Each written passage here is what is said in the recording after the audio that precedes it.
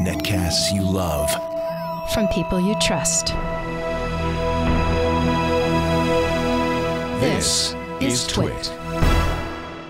Bandwidth for TWiT specials is provided by CacheFly at CACHEFLY.com.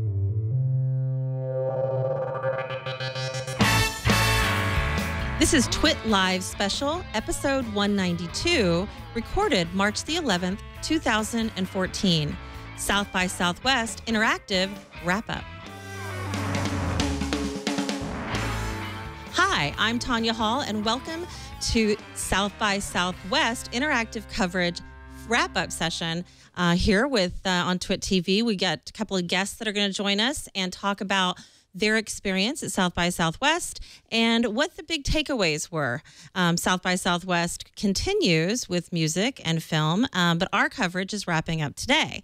Our first guest that we have joining us is Joseph Volpe. He is the senior editor at Engadget. Welcome to the show, Joseph. Thank you. Good morning, Tanya. And is it the last day for you? Are you going to continue on there for the film and the music portions as well?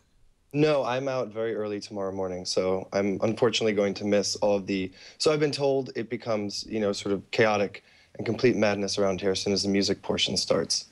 I imagine. And it's from all of the I've seen on social media, the tweets, the Facebook, it seems like it's actually gotten a little bit crazy already.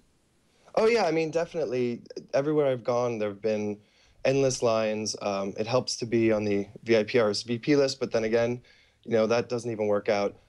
Lady Gaga was at the Vice party last night. I think she was in a riser next to me. I couldn't really tell. But yeah, it's definitely been madness. A lot of interest here this year. Now, okay, so I have to ask, did you get a chance to see the Oreo cookie that everybody's talking about? I didn't. One of my colleagues actually went to go do that. I really had wanted to. Then you probably didn't also sit on the wrecking ball. No. But Joseph. I feel as though someone from my company already did that and made enough headlines for it. So. Well, okay. So let's get to the real stories. Sure. Edward Snowden, yesterday, his all over the news, this big conversation around privacy. The first time I think that we've heard from Edward Snowden, certainly in his words, since he disappeared. Right. What do you think this was big news? I mean, people are talking about it, but did anything really revolutionary come out of that conversation? Not at all. In fact, I think a lot of my colleagues that were here, I was at the talk with Terrence O'Brien from my staff, and we were both saying he didn't really say anything new. There was nothing revelatory.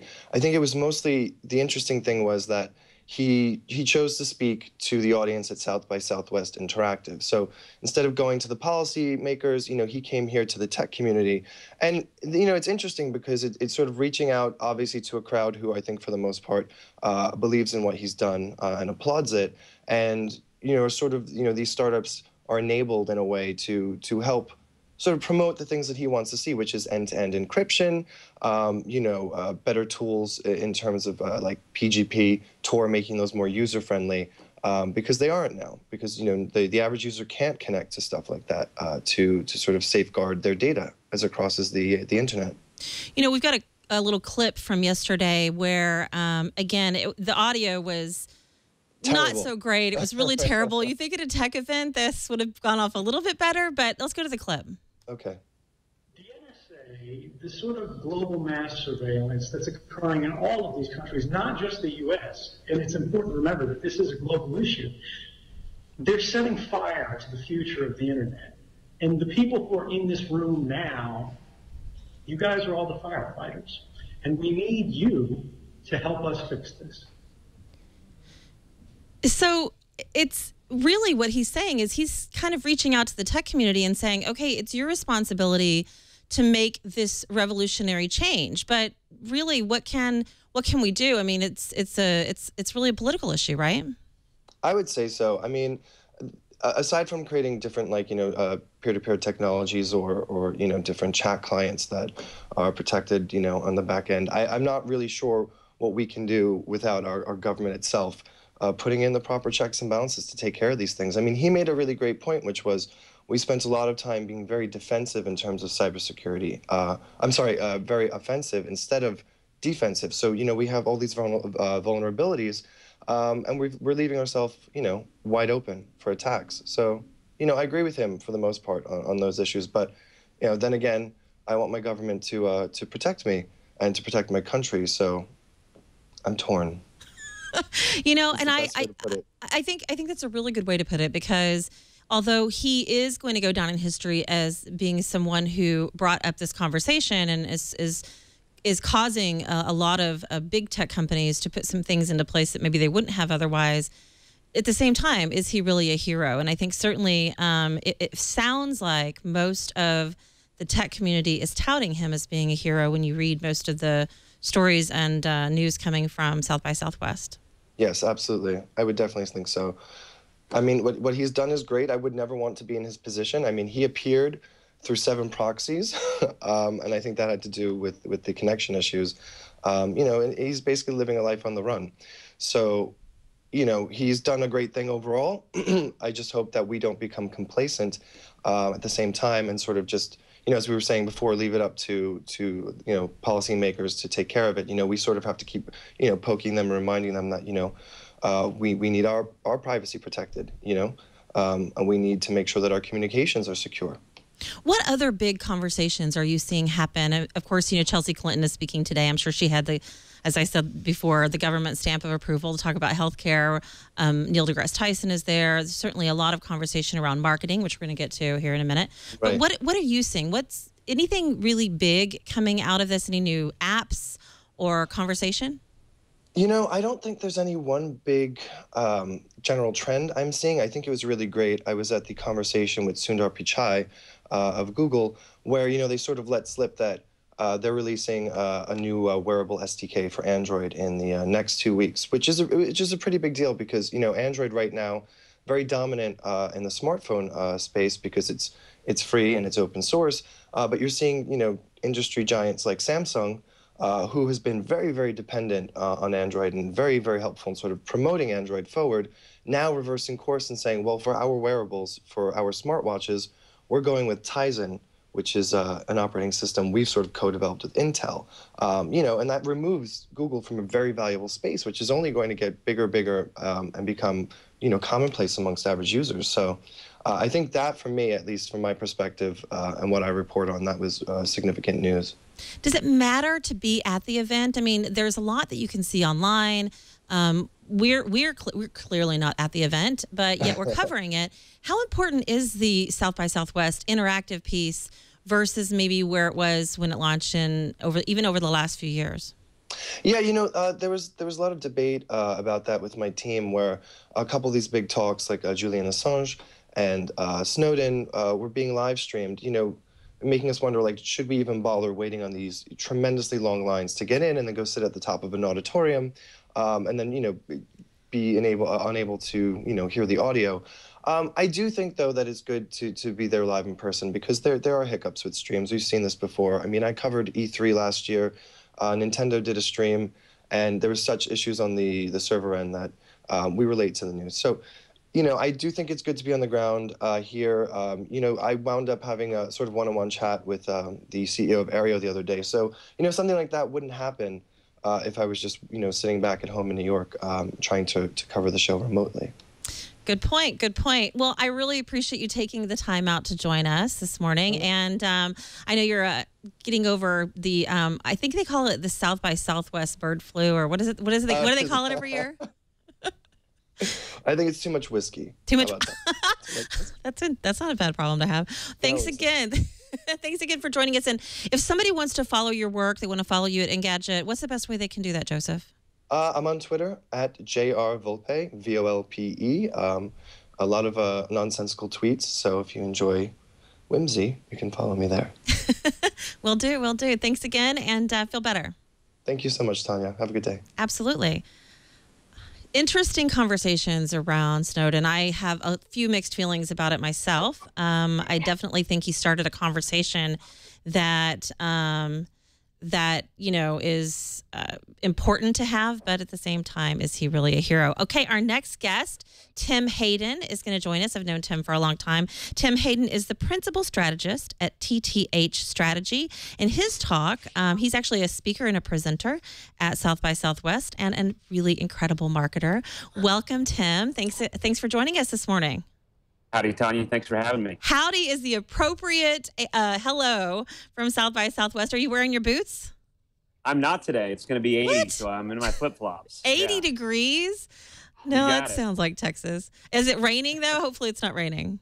No, it's not. We got a little bit of that over the last couple of days. We need it here. So, no, but it's going to be a nice, bright, sunny day today. Bright, sunny day. Well, okay, so you're presenting at South by Southwest, I think, and is that today? What day? Did you already speak?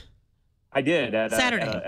At 11 a.m. on Saturday, I went head-to-head with Julian Assange with a panel that talked about responsive design. To explain to our listeners, what is responsive design? Well, marketers today are all up in arms about the omni-channel. You have customers. You have the market, as it were, who is increasingly carrying more devices of various form factors, phones, tablets, computers. Earlier this week, or last week, pardon me, Apple launched CarPlay. It means that we're all of a sudden going to have more connectivity in our cars. What does it mean for web content to get to these various devices? And the current buzzword, the current thing we're talking about is responsive design, meaning that websites and web content will get to those devices without any problems, performance issues. So your speech, your conversation is from every screen to no screen. What does that exactly mean? Well, I think the thing is as you see what's happened with the explosion in both smartphones, tablets, and wearable technology, as what's happening right now. We as a species, and I will get anthropological with you, we're going lighter and lighter. Our screens are getting smaller. And, I think a lot of us believe that ultimately there will be something that, whether it's a ring, it's a watch, it's something we wear, no matter where we go, we won't be staring at that device. We'll have voice, we'll have other types of input and output that allow us to compute without having to look at a screen or even use a typewriter as we know it today. How is that really the impact for marketers? As consumers, we're obviously, I've got two screens in front of me right now, not to mention every other screen in the studio, but I typically have my mobile device or some other type of computing device as I'm going throughout my day, whether it's a TV or a monitor. How as marketers is that really changing? And I know that's a big part of the conversation you've had. You focused on mobile a lot in the past. And now with Google Glass, our host Mike is big on wearing his glasses. But, as marketers, does that really change our strategy? At the end of the day, no. I think it doesn't change what we're trying to do to use content, to use compelling messaging and design to drive some type of purchase behavior, some type of brand championing or evangelism. I don't think that game has changed. What has changed, though, is the way we have to go about understanding the person and their behavior. It's no longer a game simply about media. It is not simply about channels. It's about understanding who people are. And I say this often. If you ever watch Mad Men and you watch how they bring a psychologist or a sociologist into a creative session, we're back to that again, where we start to understand the day in the life of our audience, of the people we want to sell to, the people we want to market to. And I think that has changed drastically over the last 4 or 5 years. You and I have had this conversation off camera about this evolution of small marketing agencies, the small agency versus the big giant. Lots of big agencies are at South by Southwest. You've got Edelman Digital, you've got W2O Group, and they're having to change the way that they look at business, whether it's public relations or advertising, and really think differently about the types of marketing they've done. You're seeing, and I am as well, the surgence of the small agency, and you have a lot of them at South by Southwest. How talk about that for a second. Is it going to be that the small agency takes over the business of the big agency? I do believe in many cases that will be the situation. I think we're looking at a situation where more and more media is going on. And I mean by that, if you're a large brand and you have an app, you have a website, and you communicate with your customers via email, through direct mail, through text messaging, perhaps. These are increasingly tools that you can have in-house. And the way that data is flowing through some of those channels, the agency really gets in the way many times. The agency maybe creates a roadblock. And I think the bigger agencies are having to rethink what they do from a media strategy, media planning standpoint, and understanding even better what real-time analytics and real-time insights from these 24/7 channels, now that a phone goes with us everywhere while we're awake. I think that changes the role of the agency. And the smaller they are, the more agile they can probably be, and not so much I don't mean it any other way that is negative, a bottleneck or a roadblock to the end solution that an agency is providing to a brand. Tim, I think you're a great strategist. I'm excited to see that you started your own agency, and I'd love to talk more. If somebody wants to follow you or connect with you on this multi-screen topic or mobile or anything else, how can they do that? Well, I'm on the Twitters at the Tim Hayden. That's TheTimHayden, and at tthstrategy.com and timhayden.com. A couple of different ways that I'm sharing content every day. Great, Tim. Thanks again for taking time out, and go put on your hat and go kick it with some other South by Southwest attendees. Thanks for having me, Tanya. Absolutely. That was Tim Hayden, really smart guy. He's actually worked for Edelman Digital. He's worked for big agencies, and he's got his own agency that he's started up. And I think if you are interested in marketing, he'd be a great person to follow. And finally, we've got Hugh back with us this morning. Hugh, who is the director. He is the South by Southwest Interactive Director, Hugh Forrest. Thanks for joining us again on the show and helping us with this wrap-up session. Thank you for having me. I'm sorry that I am challenged in the time zones. No worries, no worries. I think I'm core challenged here. It's kind of wrapping up the interactive part of the event. I know Chelsea Clinton's speaking today, so there's still a lot happening. And you're getting into the kind of music and film arena. What was the biggest development at South by Southwest? Well, certainly the most newsworthy thing that came out of this year's event was the Snowden talk yesterday, and I've had a lot of people ask, well, does that mean that privacy and security is the online privacy and security and surveillance is the biggest topic at this year's event? I'm not sure that that's quite accurate. It's one of the big topics, but certainly there's also a lot of focus on wearables, a lot of focus on this next generation of hardware, 3D printing. We've done more sports this year than ever before. Social media continues to be a big theme at this year's event. For your previous guests, a lot of agency presence here and understanding how brands can incorporate all this stuff. So again, what we specialize in or try to specialize in is providing a very large platform where you can find all kinds of different content that can suit all kinds of digital creatives. You mentioned sports as a big part of the conversation. I think that we haven't seen a lot of that in the past. Tell us, what was a big takeaway from the conversation around sports and tech? Well, I think that, we've had a little bit of this in the past, a lot more this year. And I think a lot of the issues in the sports world are similar to issues that we face or that other aspects of the event.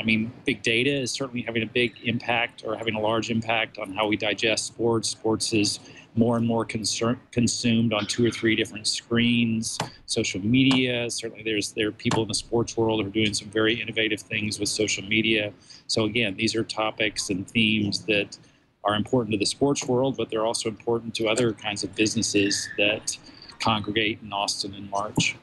One of the things that I've been curious about, and I think, is a big conversation in the social media space, is that I think like the NFL, for example, they really haven't and I would say sports in general, I don't want to pick on just one organization, but they really haven't capitalized on the opportunity that they have to connect with fans, like you see in some other industries, like music, for example, where you've seen a lot of growth in the social space. Why is it that sports is kind of late to the game, if you will? Well, I think that sports may be late to the game. They're trying to catch up quickly, as are a lot of businesses that are late to the game. I think one of the reasons sports is maybe a little bit delayed is sports is so much tradition based, and this is the way we've always done it, so we're not going to change.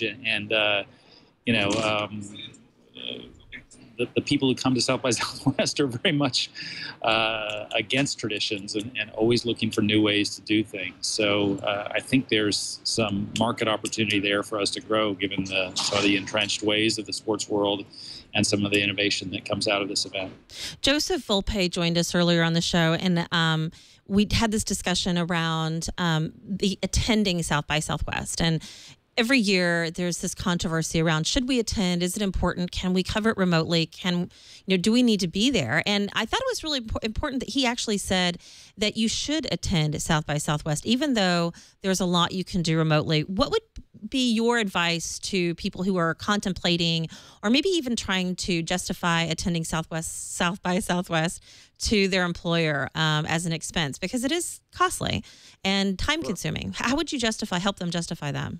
Well, yes, you can gain a lot out of the event simply by participating virtually, watching live streams, watching the Twitter sphere, watching or reading accounts and reports. I mean, there's certainly a lot to be gained that way. But I think attending the event is significantly more valuable simply because you can have face-to-face interactions with people at the event. And any successful conference event gathering is all about face-to-face interactions. As much technology as we have, face-to-face interactions and meetings and connections are still the root of everything we do. And you simply can't do that quite as effectively in the virtual world. So coming to the event can give you, I think, a lot more value in the sense of who you meet, what you actually experience live and in person, and that gives you a little bit of an edge on people who only experience it virtually. We talked about Snowden before, but I have to ask, did you guys get any grief from anyone in the political space that personally asked you not to air it, or has given you grief since it's aired? Sure. There was the congressman from Kansas who sent a letter to us asking us to rescind the invitation, and there's certainly lots of blog posts, emails, tweets out there about how could you give a platform to this criminal. That's not the right thing to be doing, and that's great. I mean, not everyone has to agree with what we do. I think what was particularly good about the Snowden talk is it wasn't about whether he should be pardoned by Obama or whether he should have asylum or anything like that. It was a call to arms or call to action to the tech world to build better encryption and use encryption. And it's a fairly simple message, but hearing it from someone who is hidden in Moscow because of his actions makes it a lot more powerful, and I think it was very meaningful to this audience.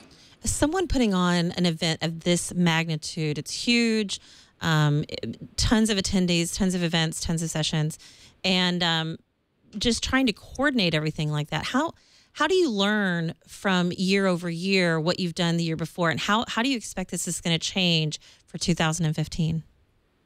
Well, we spend a long time in the planning. I mean, it's a year-round event or a year-round cycle to plan for 5 days.